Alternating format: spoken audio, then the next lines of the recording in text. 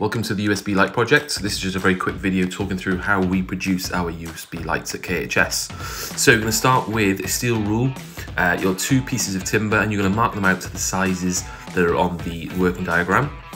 You then get a tri-square, place the brass edge along the side of the wood and tri-square around the piece of timber on all 4 sides. You'll then need to flip the timber over the other way and then measure from the other end so you have a waste piece in the middle on both parts. So you should have your 2 shorter ends and your 2 longer sides, like that. Make sure you write your initials on them. You're then going to need a bench hook and a tenon saw, which you'll then use to cut off the line, stay slightly off the line so it's slightly bigger than the line on all 4 pieces. On the belt sander, make sure you're wearing safety glasses and any loose clothing or long hair is tucked in or taken off. Then sand down to the line on all 4 pieces. So take your time, sand down, keep your fingers back from the belt and just sand down to the line on all 4 pieces like so.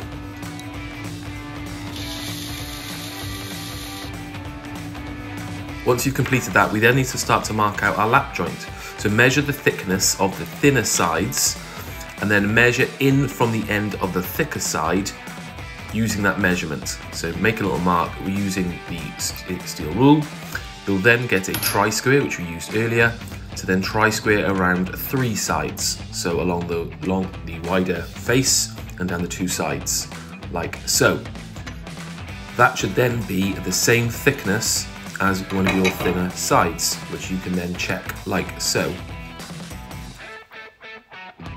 Once you've done that, then you can use what we call a marking gauge. Now this is used to mark the center line going around. So rather than have to measure all 3 sides, we can set a marking gauge to halfway. Holding onto the block, you can then you can then marking gauge around the end. Use a pencil then to fill in the marks as you go around and then colour in the side that you're going to take away later on. Going back to the bench hook and tenon saw, you can then cut down to the halfway line. So stopping when you see that halfway line that we marked earlier. Take the bench hook out and place a piece of timber facing you with the bit that you're going to take off.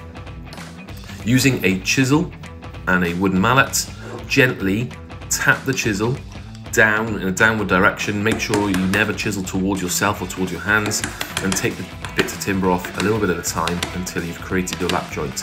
Keep testing and trying with your thinner side to make sure that your lap joint is accurate.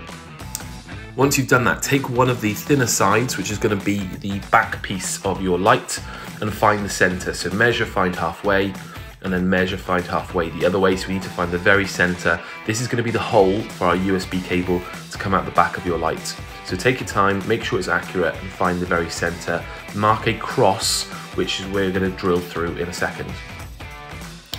Using a bench drill or the pillar drill, again, safety glasses, any loose clothing or long hair needs to be tucked in.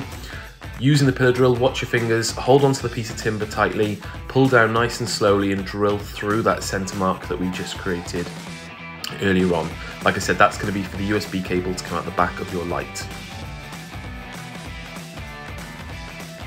Once you've done that, we then really start gluing together. So using some PVA wood glue, we're going to glue all 4 corners, and then we're going to glue a base out of MDF to the bottom of your light. The base is going to be slightly larger so that we can sand it down later on. Using some masking tape, we'll then tape around the base. We can go back on the belt sander now and sand down the base to the right size of the box. So sand down, taking your time, careful not to touch the belt to the sides. We're then ready to create the lid, so then we can then mark around on a piece of ply, drawing around nice and neatly with a pencil the shape of the lid.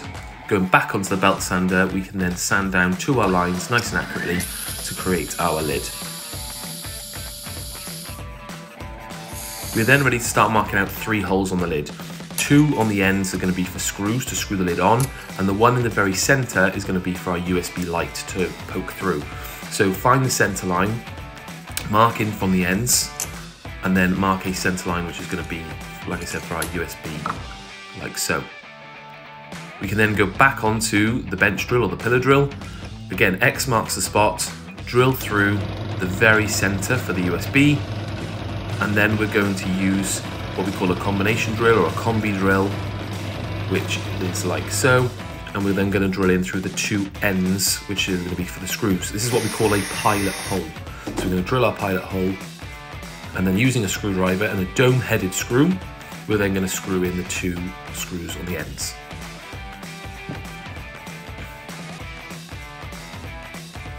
Like that.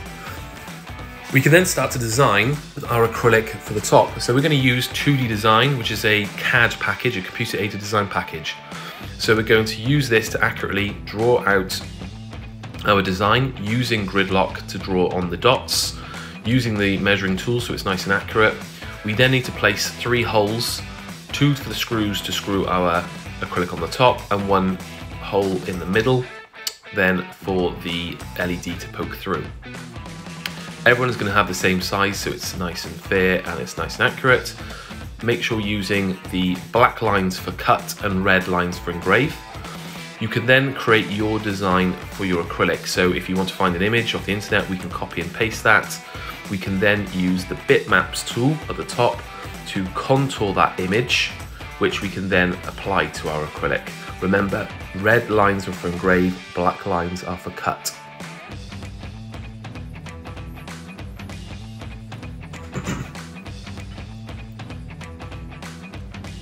Once we've got our image, we can then start to set it up on the laser cutter. This is an example of CAM, Computer Aided Manufacture. So we have to tell the laser cutter the settings that we want to be able to cut it out of 3mm acrylic. So we can set up our red lines and our black lines to cut acrylic. We then set it up on the laser cutter, press go, and you can see here the laser cutter cutting through 3mm acrylic nice and accurately for us. Once it's cut out, we can use the line bender then to bend the bend line that we created earlier. So that's just above the plaque that we're going to screw on. So we're going to leave it on the line bender for about 1.5 minutes until it's warm enough to bend at 90 degrees, which you can see here. So we can bend it at 90 degrees. We can then hold that in position for about 30 seconds to a minute, and it will cool down and will set in that 90-degree position, like that. Then we're ready to start creating our LED light using a printed circuit board, like so, which has all of the different components labeled on it, so you know where everything needs to go. So we're going to start with our first component, which is going to be the resistor. Everything is in your bag. Make sure you write your name on your bag and don't take all the components out. Get your resistor, bend the legs gently and put them in through the holes. Always solder, we're always going to be soldering onto these silver discs on the back. So poke your component through and then bend the legs, like I said, very gently. Bend them out slightly so it'll stay in place.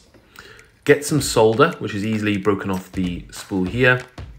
And we're then going to use a soldering iron. Be careful, it's very, very hot. We're only going to hold onto the plastic parts like so. Hold it like a pen so it's nice and accurate, using the sponge to wipe off any excess solder. And we're looking for shiny volcanoes. Once you've done the resistor and the switch, we're then going to use the LED. You can see the LED has got one leg that's shorter than the other, and it's also got a flat edge. That is the negative edge, and if you see on the printed circuit board that it's marked out for you, make sure it's the right way around. Keep it nice and tall up of the board and solder the bottom of the legs. Push the USB cable through the back of the box, and then it's got a red and black wire. Red is for positive, black is for negative, and as you can see, it's labeled on the USB again. Poke it up through the strain relief holes and back down through the holes, again soldering onto those shiny discs on the other side of the printed circuit board.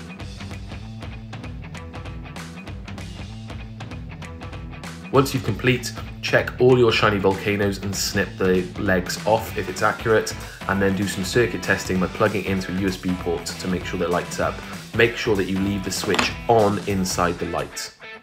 You can then get a LED clip which will clip the LED to the lid, and then you can then screw the lid on using the dome-headed screws from earlier. You'll also need 2 dome-headed screws for your acrylic, which we then will screw on top of the LED light. Then you can plug it into your USB port for a final test and check, make sure everything's nice and accurate, it works, and job done. Well done, you've made your USB light.